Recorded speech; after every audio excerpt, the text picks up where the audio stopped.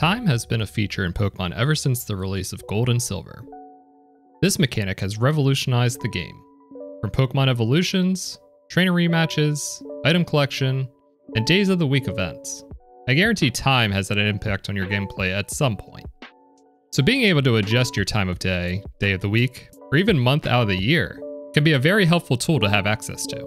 Recently, I've been participating in a Pokemon Black race, and in order to get the fastest completion time possible, changing the season to winter makes skipping basically an entire area possible. So let me change my system settings and, oh, well, that's not good.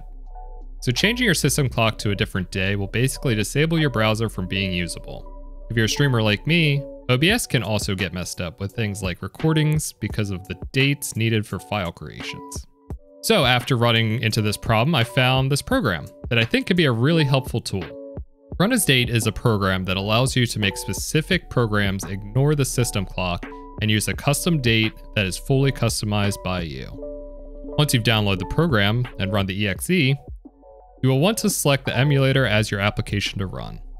You'll adjust the time and date to whatever you desire.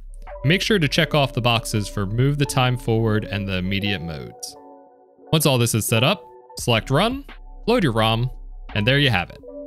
Some scenarios that you may want to use this for: a lot of games have specific days of the week to get certain encounters, like Drifloon and Diamond Pearl Platinum, or Lapras and Heart Gold Soul Silver.